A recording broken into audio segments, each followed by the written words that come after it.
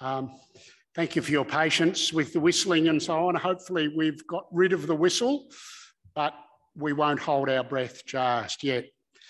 As I welcome you this morning, I need to welcome one of our congregation who has had a midlife crisis and has decided he needs to change his name.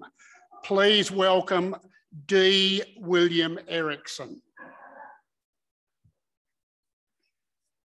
Why he's chosen now to change his name, only he can explain. But thank you, D. William. It's good to see you this morning. For our acknowledgement of country, I'm going to do something a little bit different. I've put a quote up on the screen, and in a moment, William Barton, the Aboriginal didgeridoo player, his didgeridoo piece number 2 will play. And I'd like us just to think about that quote. My concern is that our acknowledgement of country can easily become very mechanical and just words that we say. And I'd like it to take on a bit of a fresh meaning. So technology willing, let's listen to William Barton and think about that quote.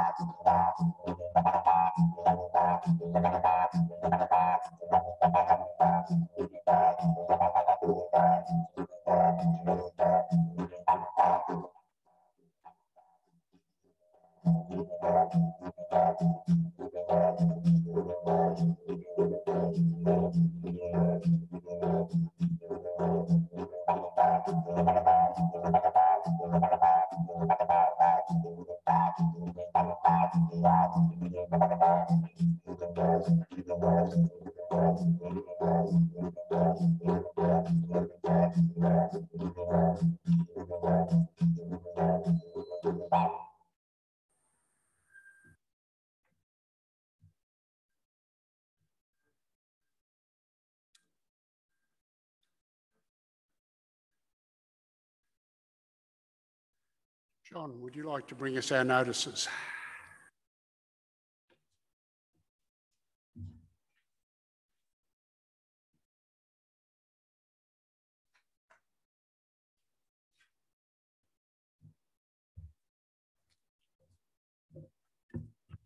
Okay, so yes, welcome to the notices.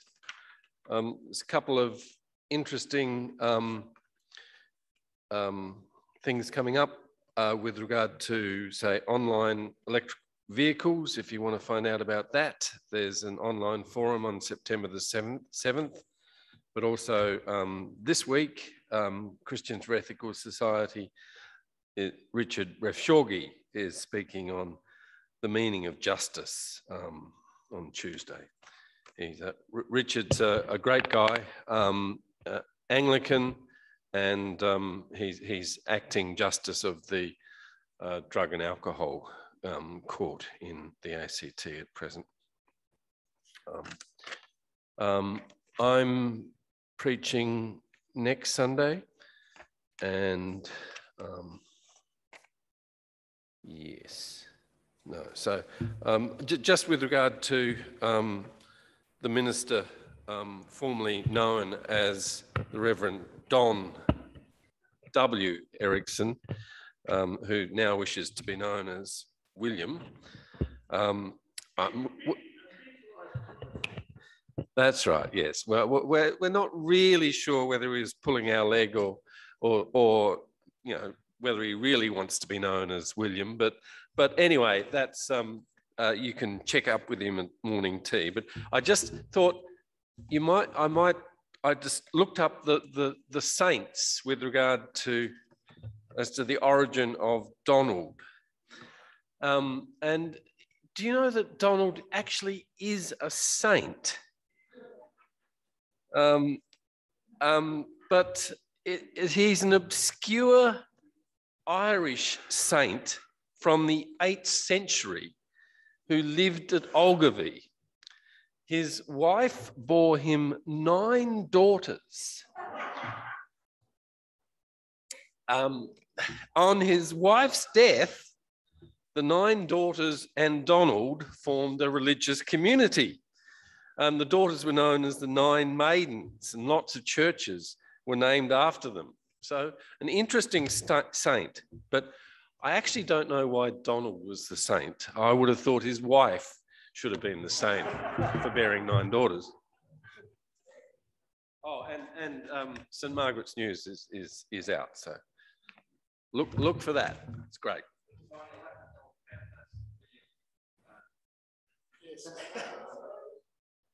Yes. Yes. And Barbara's going to bring us a couple of words about the Sustainability Festival.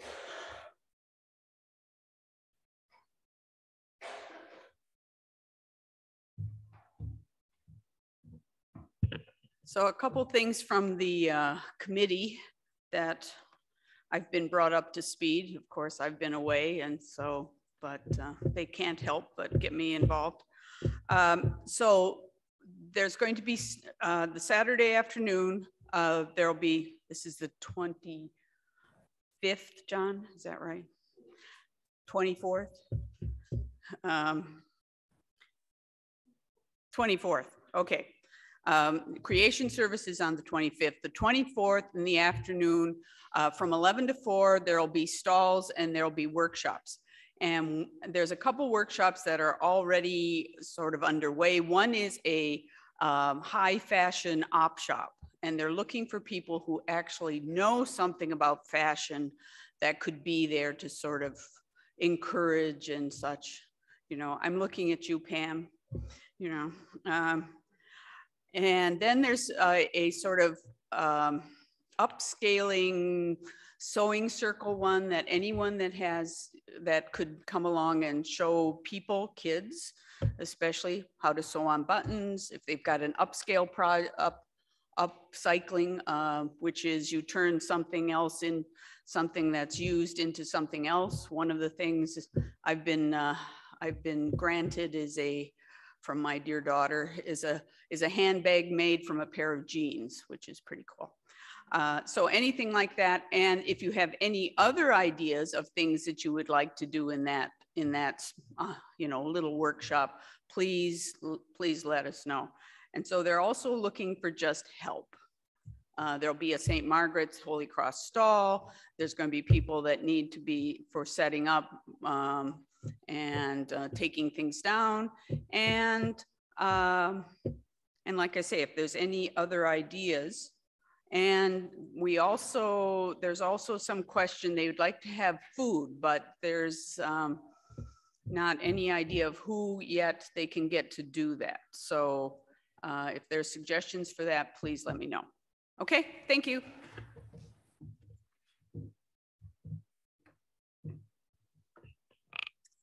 Thank you, Barbara.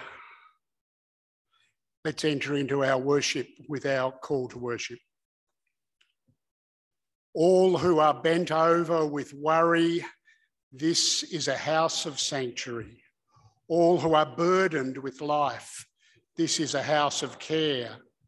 All who are lost to community, this is a company of welcome. All who travel with questions, this is a community of seekers. All who reach out for God, this is a sacred space of worship. Come, let us worship. Amen. And we open our singing with Gather This Day, which is to the tune of O Worship the Lord in the Beauty of Holiness.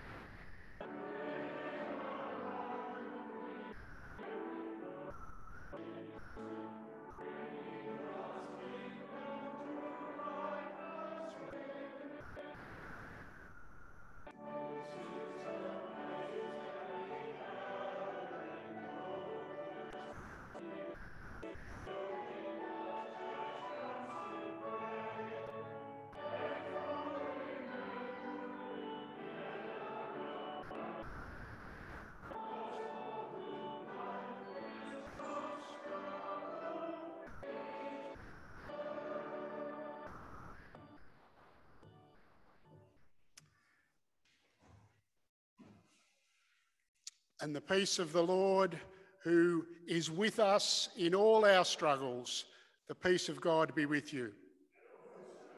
Let's share the peace.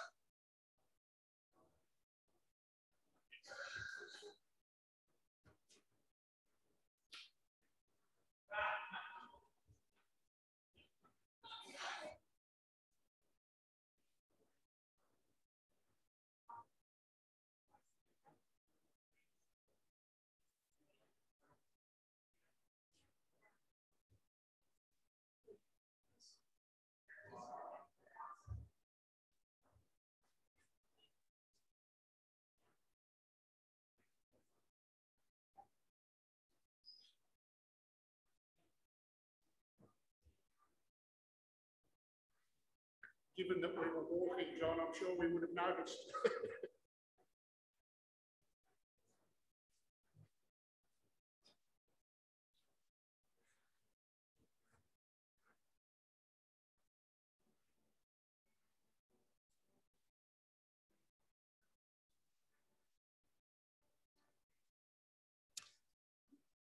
And now Brian will bring us our prayers of giving thanks and saying sorry.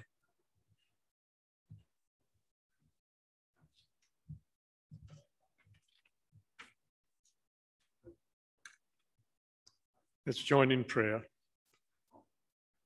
Lord, God of us all, gathered in this place in a spirit of holiness, we offer you our praise and thanks, and we make our confessions.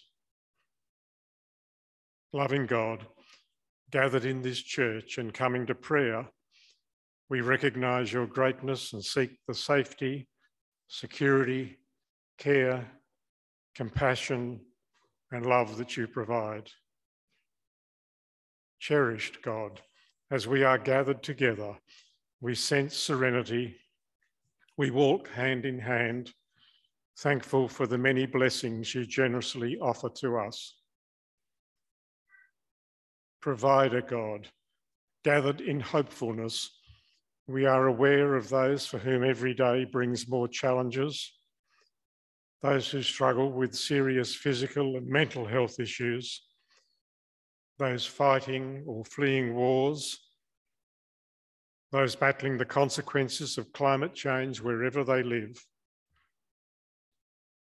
We bring our doubts and long to have them relieved. We bring our pain and long to be comforted. We have much to confess. We still worry about COVID-19 and its impacts. We worry about the extraordinary attitude and behaviour of some so-called leaders here and in other countries. We continue to worry about the war in the Ukraine and its impacts. We worry about the future that our children and grandchildren will experience. Lord, we confess our failure to properly see the world you need us to create.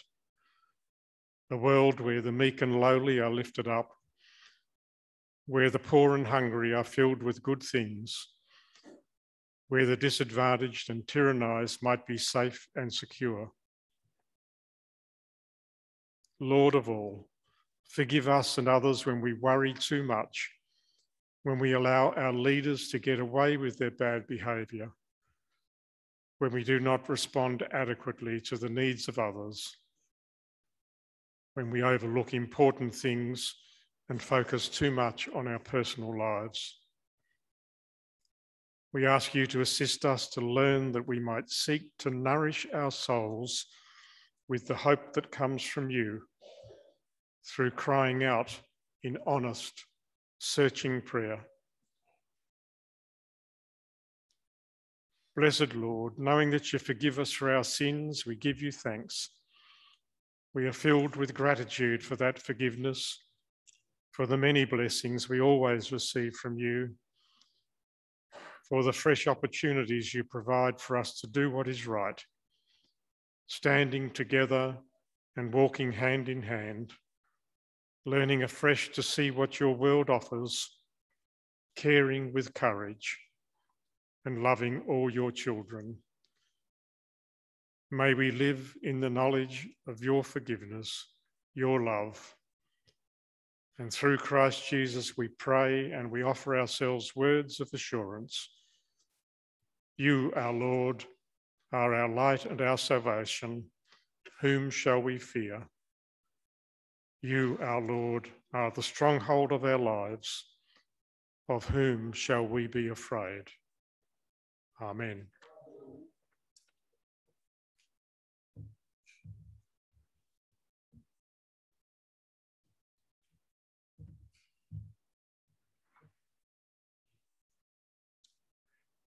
Thank you, Brian.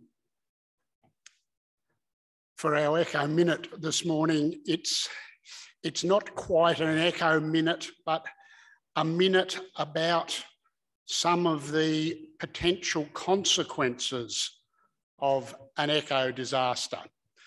Can we whip on to the next slide, Julie?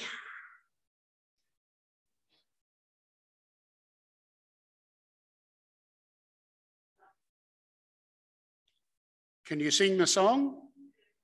Of course you can. We're happy little Vegemites.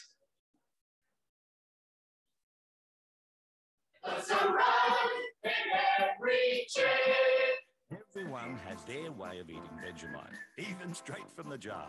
But there's one thing we all agree on: we love our Vegemite. Wonderful stuff. Happy little Vegemites, as bright can be. Turns out that the jingle is almost correct.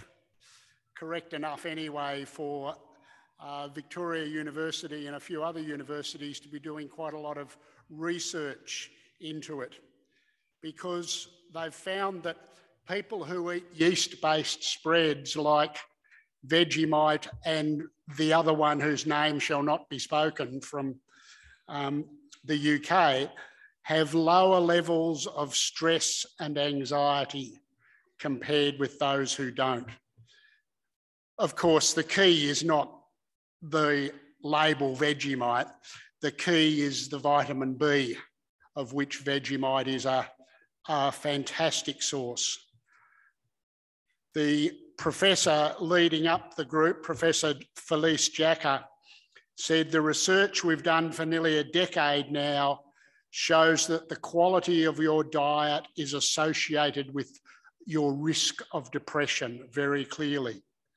That holds true across countries, across cultures, across age groups, and is not explained by things like education or income.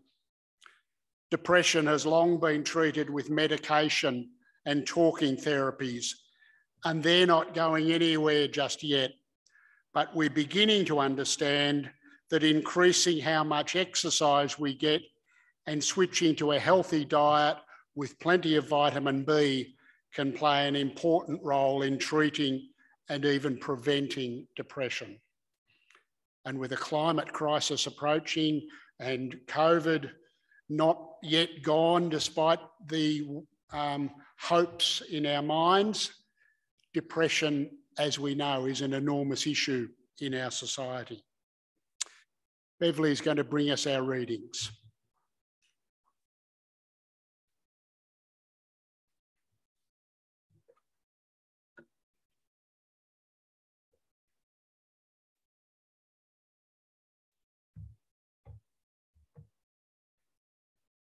Firstly, reading from Jeremiah chapter 1, verses 4 to 10.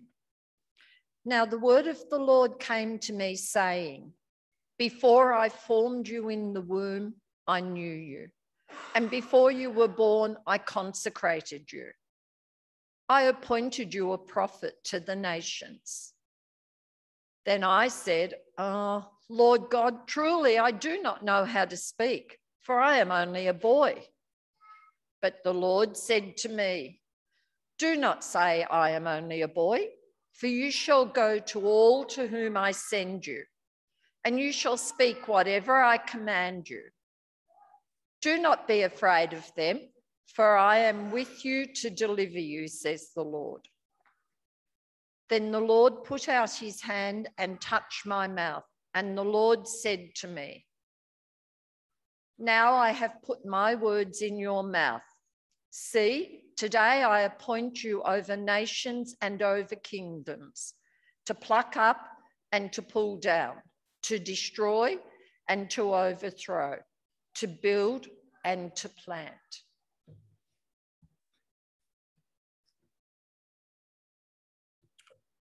I am only. I do not know how or what or where. I am only. I cannot go, I'm too afraid. I am only. I have not height or voice or strength. I am only. I am little, broken, old, young. I am only. I will not be welcomed, heard, or heeded. I am only. They are more, so much more than me. I am only, but I am listening. I will trust you when you call, for I am only who I am, and with you I am not alone.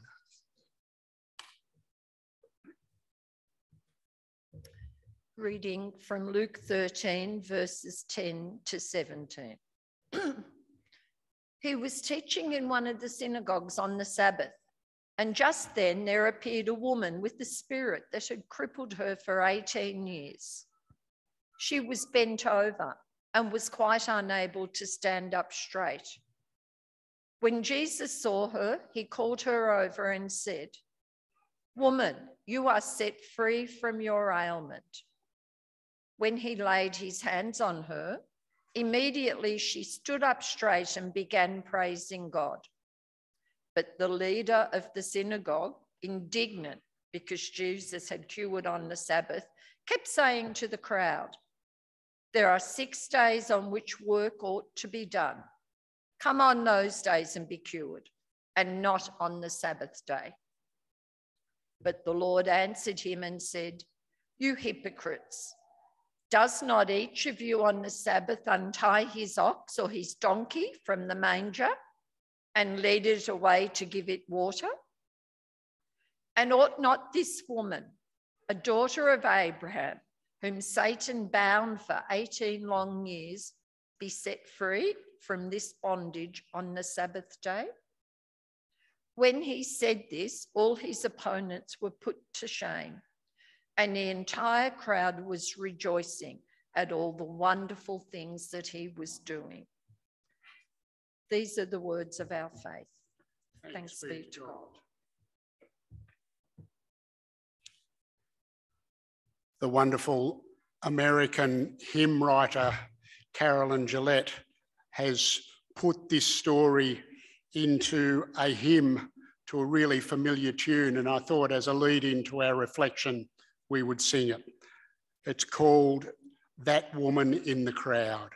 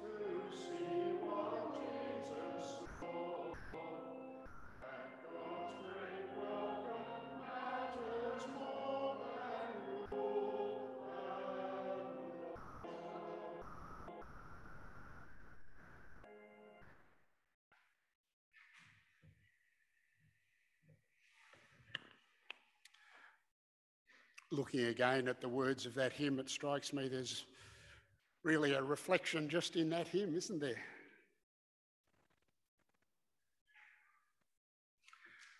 My name is Nan Earl. I was a child prodigy playing and writing music. I toured Europe with my younger brother, gathering rave reviews for my talent. Most of the time I was the top of the bill. Then I turned 18 years old. My father said I had to stay home. It wasn't right for me to appear in public anymore. None of my music has survived. I am Nan Earl Mozart, but I am only a girl. Not many people know my name. I write poems. I don't know if they're any good, but they give me a chance to express myself. I can't talk very well and I'm not good with people. I used to sell my poems at the shops, but because I'm big, people got a bit scared when I approached with my poems held out. I don't sell them anymore, but I am only someone with a disability. My name is Annie. I was born into poverty and contracted trachoma at the age of 5. It left my eyesight permanently damaged. Mum died when I was 8. Dad couldn't cope, so soon after I was sent to a poorhouse with my younger brother Jimmy. Jimmy died 4 months later and I was alone. People scared me. I couldn't see them properly, so I got aggressive. I spent some time locked in a cage at the almshouse with my food pushed through the bars. It was a horrible place. Finally, the authorities closed it down and I got my greatest wish. I went to a school that taught, excuse me, a school that taught blind people. School was hard as I didn't have very good manners and I didn't know what to do. But I kept going and graduated as a teacher. The school principal then recommended me to a position as teacher and companion to a 7-year-old girl who was blind and deaf. After lots of hard work, she became famous. I was her companion and teacher for 49 years. I am Annie Sullivan. My pupil's name was Helen Keller, but I am only a girl with a disability. Thank you, Julie.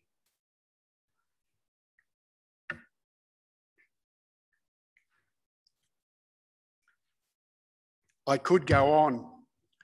Greta Thunberg, only a schoolgirl. Dylan Alcott, only a mouthy kid in a wheelchair, and so on and so on. Today's readings today's readings invite us to examine the way we see ourselves, the way we see others, the way we see situations, and the way we see rules and traditions. It also invites us to look at how we respond, how we deal with those who are different, how we deal with the others in our society. When we read the healing story in the gospel this morning about the woman who was bent over and Jesus' healing, our tendency always is to side with Jesus and the woman and the supportive crowd and against Jesus' opponents, perhaps even to be a little bit glad that they were showing up. After all, they are wrong. Jesus is right. When someone is suffering, healing is more important than the letter of the law.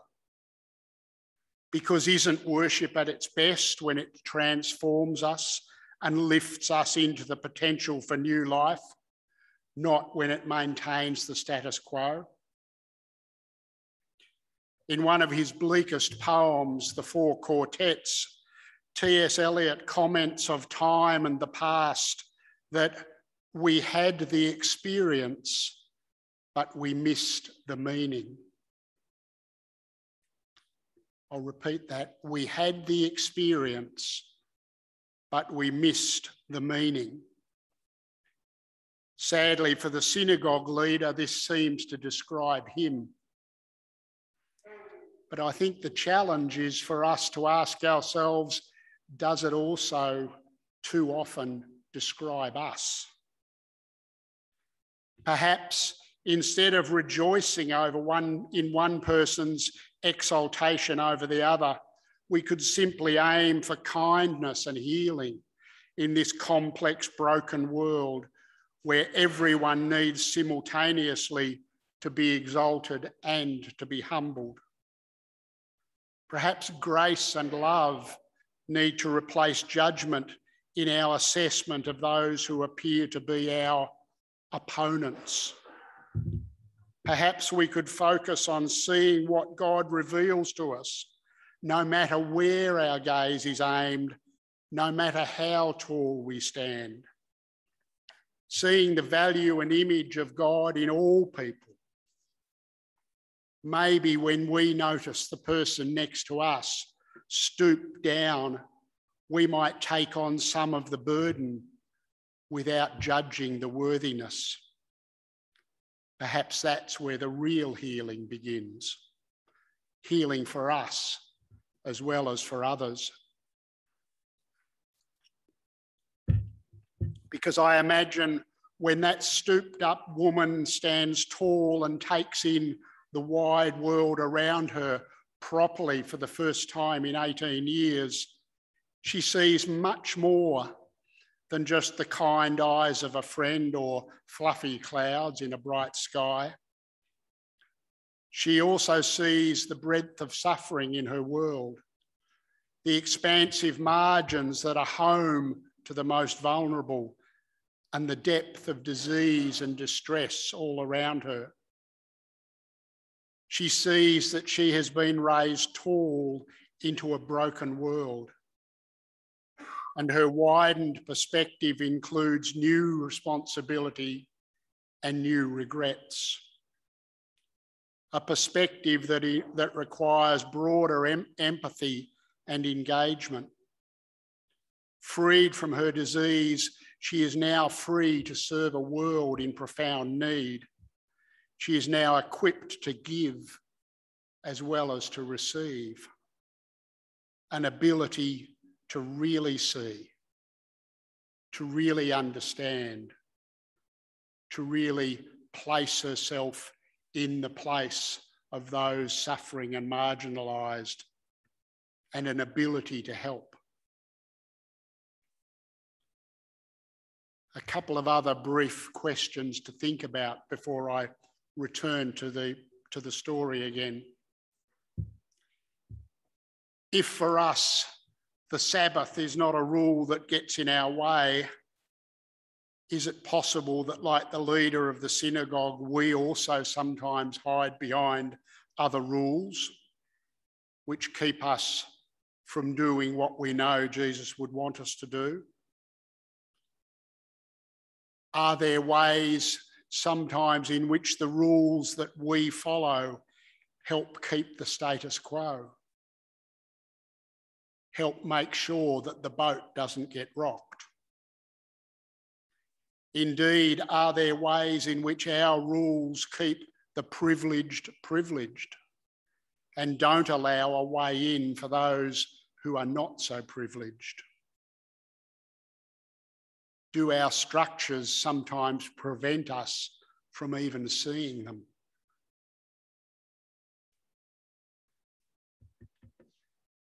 Secondly, one of the interesting things in this story is that the woman doesn't ask for healing.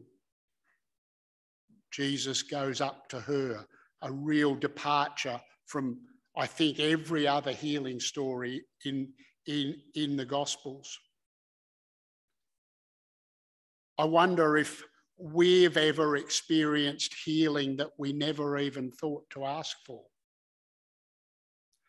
I wonder if there are parts and pieces in our lives and in our experience which beg for healing, but in resignation or despair, we've simply got to the stage where we just stop asking. Thirdly, I wonder if the healing touch of Jesus might actually enable us to see something or see someone we haven't seen before. Something wondrous to enjoy, some injustice to be spoken about. How do we open ourselves to this healing way of seeing?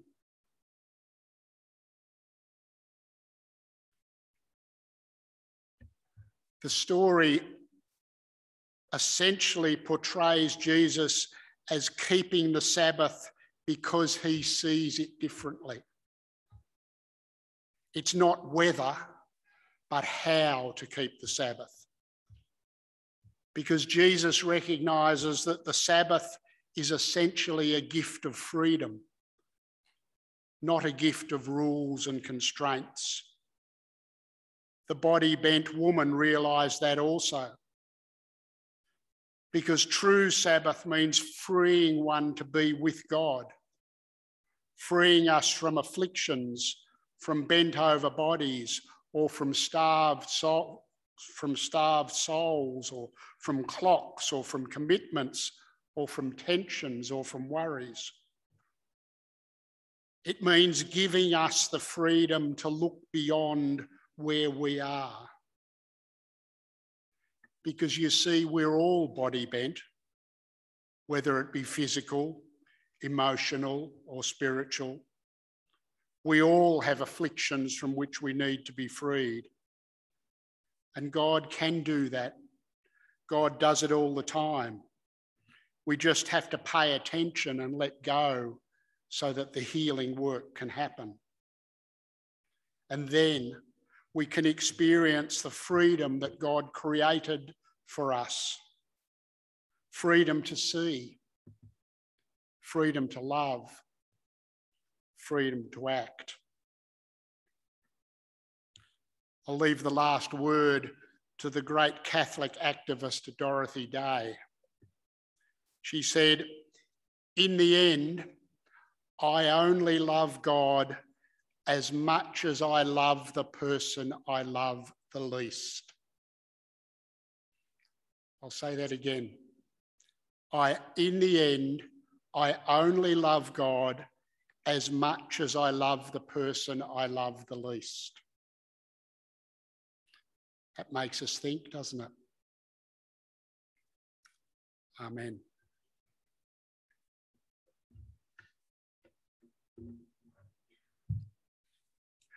For our reflective song this morning, we're going to sing a song called Jesus the Healer, which I understand from our musical gurus is relatively simple. And our choir is going to sing the plain text and we will respond with the sections in bold.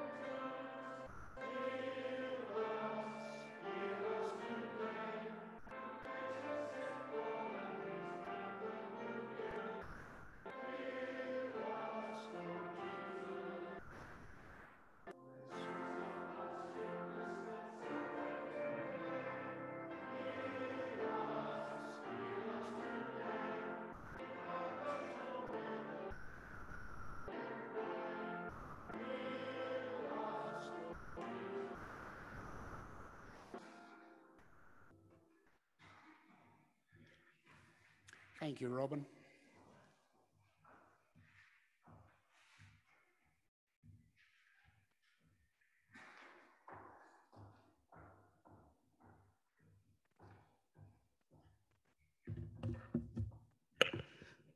Just before I start the prayers, I want to say thank you to everybody who brought soup, slices, and lots of other good things to eat last Sunday. Well, it was our last soup lunch for this winter. We wait again now for next March, April, May, or May, June, July, something like that. We raised $104 last week, which we will have to decide, probably the Church Council will decide where that will go, some charity that we would like to support. And the second, more importantly, I want you to all think about Alf and Shirley. They're in a very bad way at the moment. Alf in hospital, having had another serious medical episode. Shirley can't visit him because she's confined to bed with a very bad leg. She's had operated on twice. She can't get out of bed. Just her daughter and her family live on the same block. Her daughter's helping her, but her daughter's getting very, very tired. I think she's a teacher and she's constantly looking after her own family as well as Shirley. Please pray for them all, especially for the family as well as Shirley and Alf. We don't know how long Alf will be in hospital, but even when he comes home, he probably won't be well enough to care for Shirley. And we pray for Shirley's healing swiftly. Let us come before God in prayers for others. Our Lord and our God, Father and Mother of us all, we come before you with thankful hearts for all you have given us, for the privileged lives we lead, for the freedom of our lives, for our families, our children and our grandchildren, our local communities, and this, our church community, and our partnership with Holy Cross and the many friends we have made there.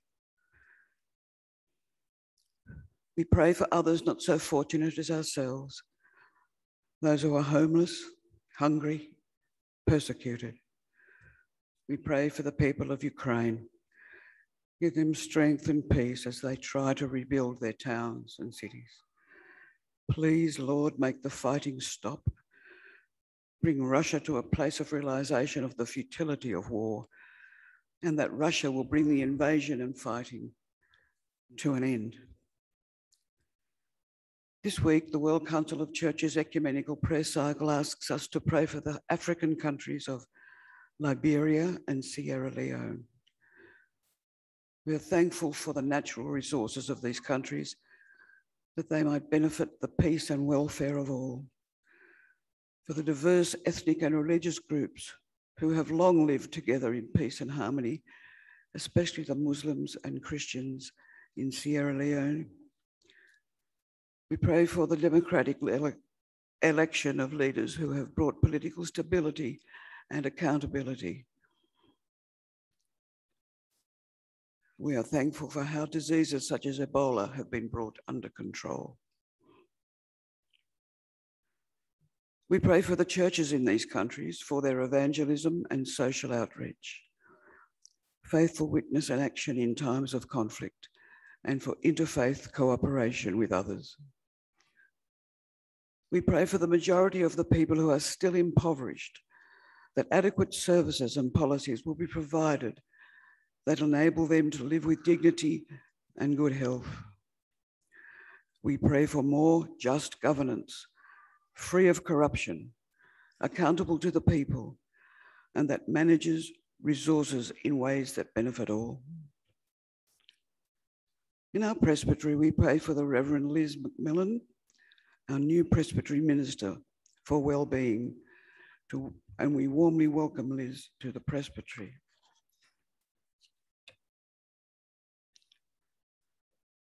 Locally, we pray for St. Columba's. We're thankful for our founders and their faiths, visions, and legacy, which have been enjoyed over the years, passed by for the years passed by and for years to come, for the wisdom of our seniors in the past and present, the blessing through carers that we witness and experience. We pray for our people and carers going through well-being treatments and care. And we pray for our journey as a community of faith, running our race and looking towards Jesus. We pray for our federal government and our territory government, that all politicians, both federal and territory, will make decisions that will benefit our societies, our people and the First Nations people of our country. We pray that the Indigenous people of our land will be included in our country's constitution so that they will have a voice and be considered in decision-making by our country's leaders. We thank you for our church community, for friendships formed over many years. We pray for Alf and Shirley Larson, for Beth Campton and her family, for Audrey Calvert and Angus Cameron as they continue their journeys well into their 90s, for Lorraine Mason as she settles into life in New Zealand with her family. And we pray for Joel Swaddling. We thank you that we can celebrate Holy Communion with some of the residents of Goodwood Village in Ainslie and give thanks for the Reverend Don Erickson as he leads us in the Eucharist every month. We pray for Holy Cross, for Tim Watson, that he will be well again soon. We pray for his family and for all the people in the Holy Cross congregation. We give thanks for the life of Judy Everall and for her many years of service in our church community. Please give John, Kate, and Alison comfort and peace as they remember many happy times together in past years. We pray for the Winkler family in Vermont, USA, friends of Don and Margaret, and visitors to our church in past years. We pray for the family of the Reverend Dr. Richard Campbell, the Reverend Clive Gesling, the Reverend Alistair Christie, men who have served you and their communities faithfully over many years and have passed into eternal life. We pray for many others who have recently lost a family member. Bring them peace and comfort. Hear our prayer, dear Lord, and guide us on our continuing journey in this life that you have given us. And we say the Lord's Prayer together. Our Father in heaven, hallowed be your name. Your kingdom come, your will be done on earth as in heaven. Give us today our daily bread. Forgive us our sins, who sin against us. Save us in the time of trial, but deliver us from evil. For the kingdom, the power, and the glory are yours, now and forever. Amen.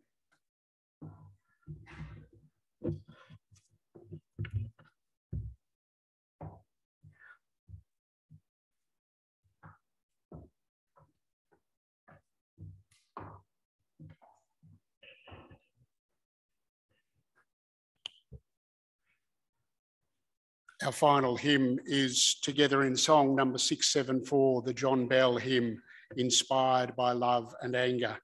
And then if we remain standing for the blessing and our blessing song.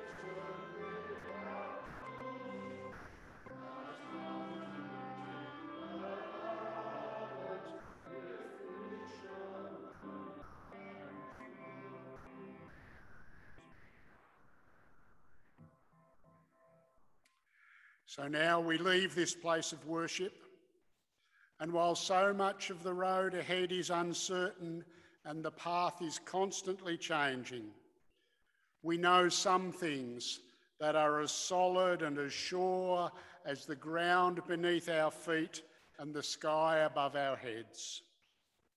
We know that God is love. We know that Christ's light endures.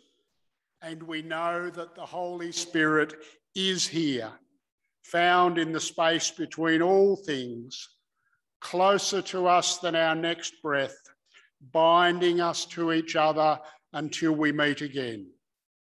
So go in peace to love and serve the Lord.